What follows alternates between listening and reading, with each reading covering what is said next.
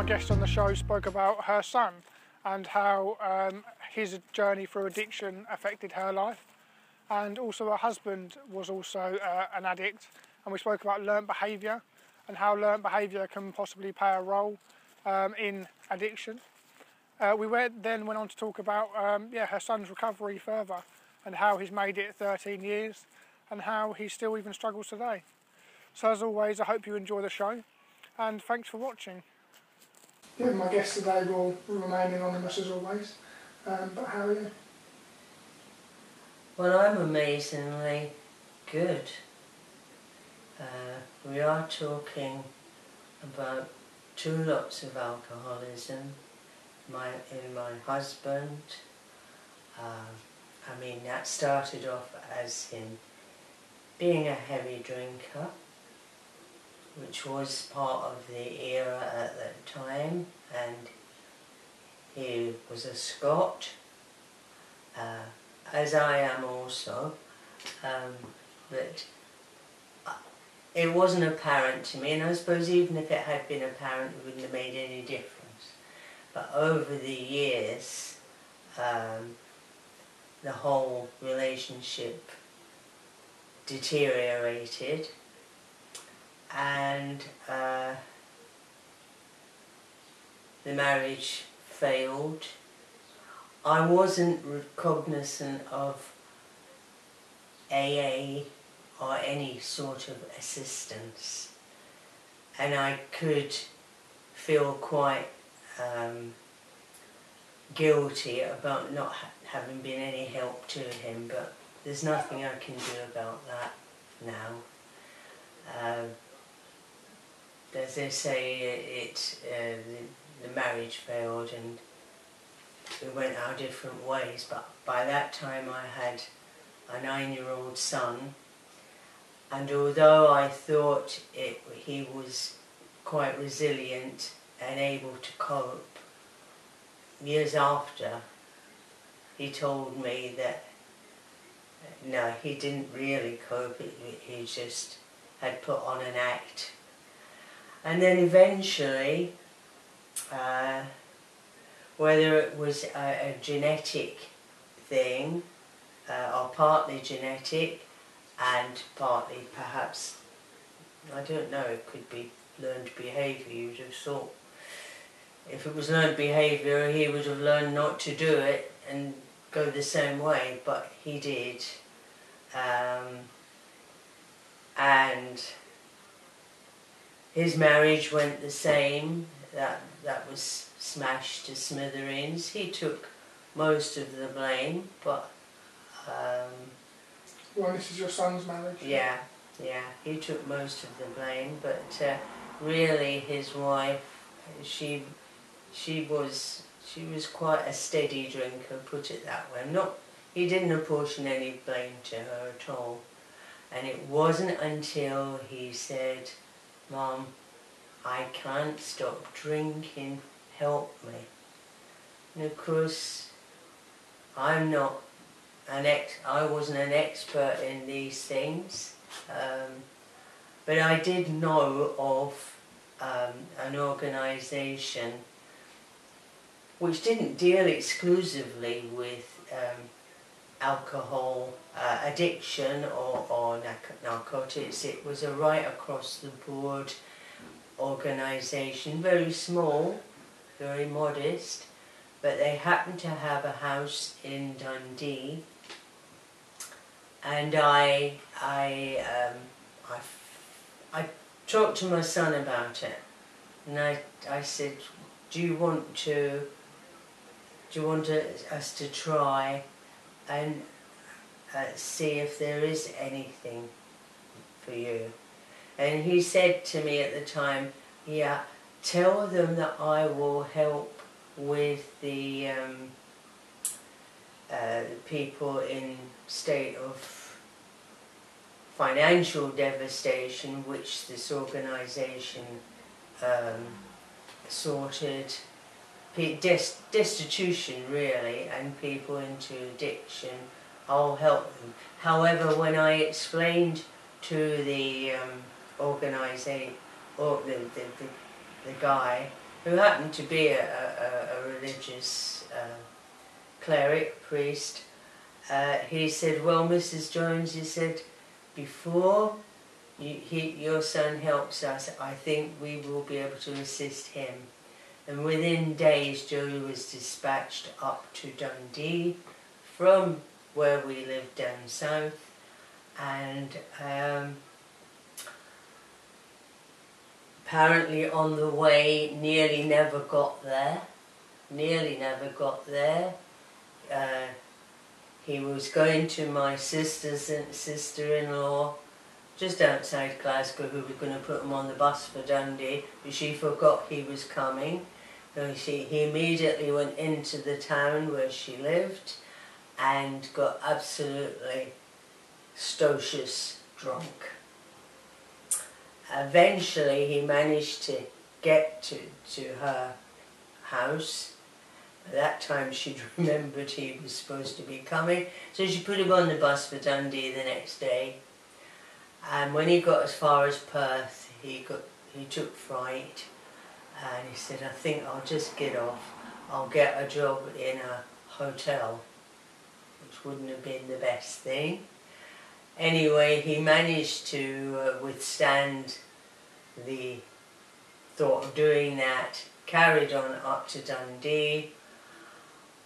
I didn't hear from him for a good couple of days, and to be honest, I was really terror-stricken, really, to even find out how he'd gotten on. But we did get the call from the place. It happened to be a house that was divided into 11 flats, quite ideal, the accommodation, and then the afflicted ones would be ferried to AA meetings, doctors,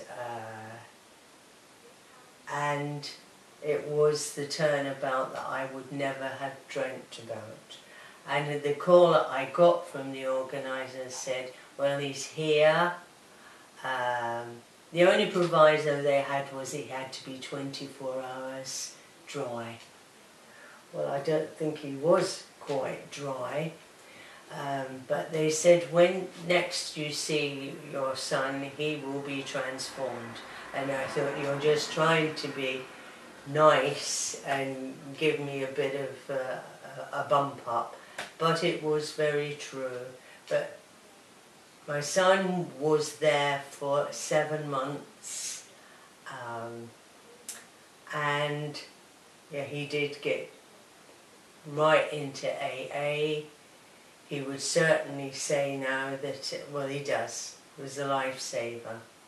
And his contemporaries that he met up with, they were all contributing. I mean, it's like-minded people.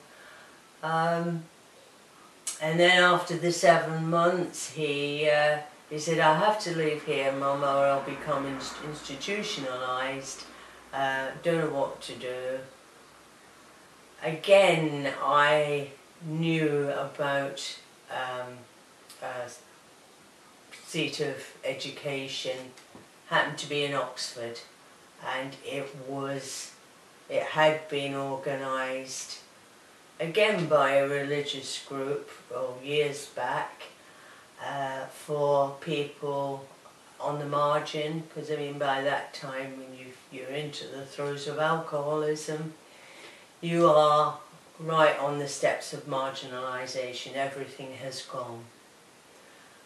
And yeah, he went there. He said, I'll stay a month, Mum, he said, but he never had much confidence or self-esteem, and of course attributed that to him taking up the drinking big time to bolster him up. But when he got to the college, he said, now I can't understand a word that the lecturer is saying, but within 2 weeks he'd phoned me back and said that the tutor and lecturer had perceived that he had quite an innate notion of things political, philosophical, and the field of economics, and forecast that he was potentially on the way to something better. Yeah, I think this is the thing we find a lot of time with addicts, is that they are extremely intelligent and they do have great potential. Exactly. But like you said before, that self-confidence bit where they almost don't believe it, so they turn to the drug in order to bolster them up to get that self-confidence. Absolutely that. Absolutely that. He did say he worked for the 10 years that he'd worked, but it was fueled by the alcohol, because his self-belief, well, there was nothing there. He really pictured himself to be a dummy, not achieving. I did think at the time he appeared to me to be very lucid and bright. Turned out that way. I know I'm not supposed to be really talking too much about him, I suppose. It's my recovery. Fine. Yeah, I'm just doing my best here. But yes, so he went on to achieve A-levels, and he got a place, he got 2 or 3 offers of university, which he had never ever dreamt of doing, never in a million years. So have to say that yes, it set him back on the road to recovery. He's still into frequent meetings. I'm into the Al-Anon group, which again is unique. How do you find it's been for you to be the mother of an alcoholic and the wife to one, and also to go to Al-Anon as well? How did that all help? Quite devastating, really. I was psychologically broken for quite a few years. Had a couple of breakdowns. Amazingly, have managed to bounce back. And at my vintage now, I'm still quite amazed and ever grateful to the doctors, Dr. Bill and the other, and Lois, who thought up the concept of recovery via Alcoholics Anonymous, and then CAA thing, the groups, where you meet like-minded people, and I could never have imagined that Joe would have recovered at all. I thought he was destined to die. It was quite a few devastating years. In between time that I mean, I had the normal family stuff, you know, parents not at all well, needing a lot of looking after, as well as keeping quite a demanding job down. But yes, still ever thankful to have come across the people that we did, inspiring, and the recovery. I mean, my son would still say he is still recovering, still would like a drink quite often, manages reasonably well.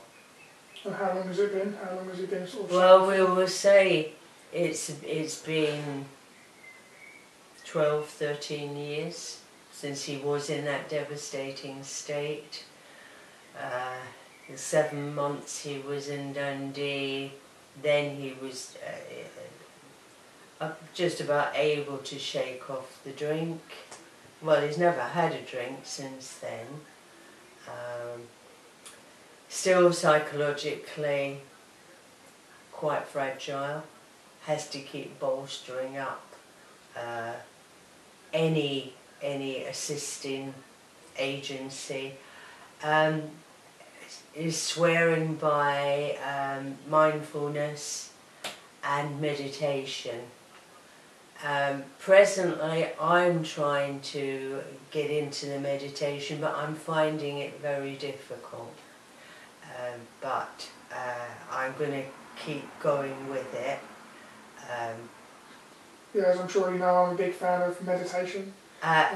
Yes, I'd be interested, well interested to know how actually to do it. I've tried, but I do find it hard to really do it that successfully for any length of time. Yeah, well, just a quick rundown if you like. Tell me, please. I see it as you're sitting on the side of a motorway and you're watching cars go past, and these cars represent your thoughts, and you have around 60,000 thoughts a day, so you have quite a lot of thoughts. And it's not about, you know, standing in front of the cars and stopping them and trying to stop your thoughts. It's about just sitting on the edge of the road and observing them go by, and just watching and being an observer of your thoughts. And I think the ability to do this especially helps with addiction, because when you have that trigger or thought that says, I need a drink, or I need X, Y, Z, you know, I need to use, I'm shit, all of these negative, low-level thoughts that we do have, you can just sit on the edge of that motorway and just watch the cars go past, if you like, and these thoughts, you start to understand they are like the cars that you're just watching go by. And rather than sort of becoming your thoughts and thinking, I'm an addict or I'm a piece of shit, you understand that you have thoughts. So I start to see that, you know, I have a thought that is, I am worthless, that I don't own it, I am not that, it's a car that will go past, and it's just happening in that moment, and you can observe it and just let it go. So that's generally how I view it. Yeah, I'm determined to keep at it, because I'm sure it would do me a world of good, sure of it. The like-minded fellowship in Al-Anon, I have really found that phenomenally helpful, because an awful lot of people... Oh, and the other thing I think I mentioned to you, I was offered an 8-session cognitive behavioural therapy. Absolutely. I thought at the time, I was a bit whimsical about it, and I thought, well, what will talk do? Just talking about it. But that really was well beneficial. So cognitive behavioural therapy is a type of therapy, and you attended a course in the modality of cognitive behavioural therapy. Absolutely, yeah. And you found that to be really helpful, as well as Al-Anon as well at the same time. Oh yes, I did. And I would cheerfully have another session. It bolstered my confidence. I suppose there is a genetic thing of the lack of confidence and self-belief, which has possibly held me back.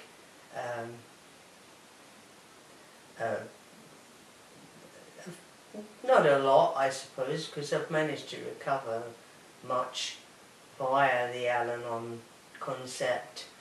And if you could say sort of one takeaway that you got from Al-Anon, what would it be? If you just had to choose one?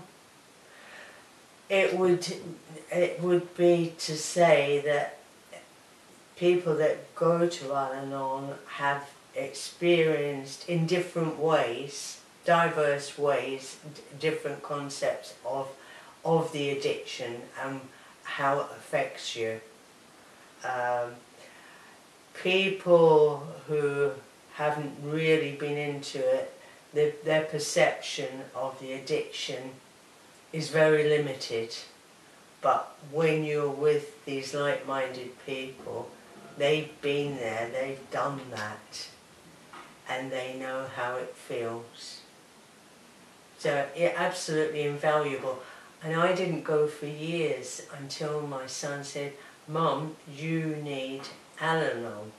And the classic thing was, well, why do I need it? I'm not the one who had the problem, but I did realise I had a big problem. And going through the steps, etc., it made me look at myself, my behaviour, my reaction, which was absolutely explosive when my husband was in the throes of it. As I say, I was no help to him at all. I also didn't think about myself until I was in Al-Anon to say to myself, what would I like to do? I mean, I smiled when the therapist said to me, at the end of it all, what do you think you got out of this? And I was quite happy to say a lot. My self-esteem has increased, and it has helped me. I said to her, what's your diagnosis of how I am?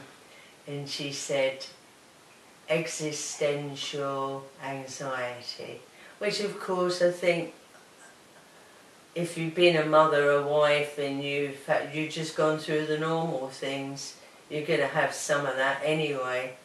But I never really... Oh, the other thing was, and again I smiled, she said, she said, have you got any aspirations that you'd like to do? I mean, probably up to that point, I didn't think I should have. Why should I have, at this stage in my life, any other aspirations? But yeah, I did smile. And she said, what about relationships? And I mean, I wasn't... I was just too wrapped up in everything that I'd been used to all over those years, and there wasn't any time for having, as far as I was concerned. But now I do try to push some of the anxiety away. Can't do it all the time, but I do say, now what would I like to do? Obviously, it's nice if you have a partner to do this and that with, but I've learned that I can have the strength to achieve stuff that I never ever really took on board all those years ago.